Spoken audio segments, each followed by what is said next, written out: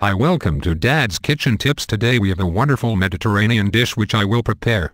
First, you take a leg of mutton from the Middle East and add some spices with gurgle, zap, klotzkin, whirly needle, dum de bra, then season with salt and pepper, peeper, whipper, sneasel, bum diddly, and add some capsicum and some golovsies, maestrillo, matatos, mashed brooms, gamet, soy, zamel, quark, bol nilly, and remember to chop the onions and just add a dash of hobo, huamula, lactose, and troezel. Zel goes the jollof redden, dobby, potties, lordy, and a powdered horn dowder, daddle, some jezza newton, smear powder, a splash of rufflets, and yum, then season and stir to combine lovely me wawatum and some zel Plaskow Sasiao Zu Olo, sprinkle, then garnish with fresh herbs. Relax and enjoy. Yeah.